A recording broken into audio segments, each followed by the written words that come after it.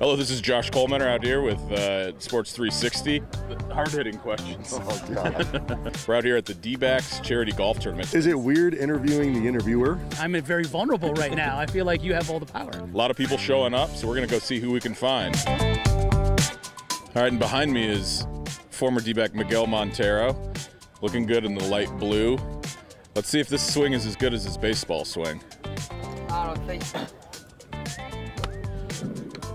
Well, he pulled out a good one there. I just gotta grip it and rip it. That's a common theme, grip it and rip it. That's what we're all out here to do. He's like an offensive lineman. He just takes up a lot of space. I'm here with Scott Hairston, who's definitely going to win the award for most colorful shirt. He's working on a big trade or anything?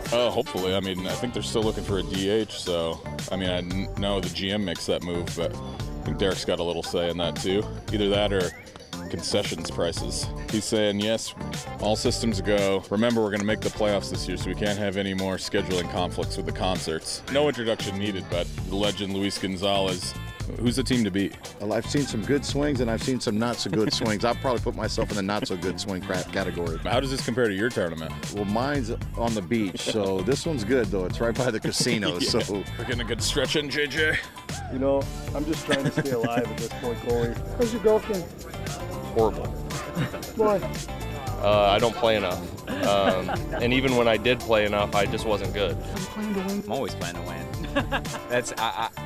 My teams have not been very good when I've come out here. I don't know if that's partly in me, probably is. Yeah, I'll probably be in the 120s most likely, but if anything less than that, then I'm pretty happy with it. D-Backs charity golf tournament.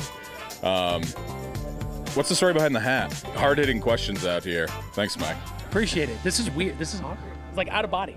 Yeah.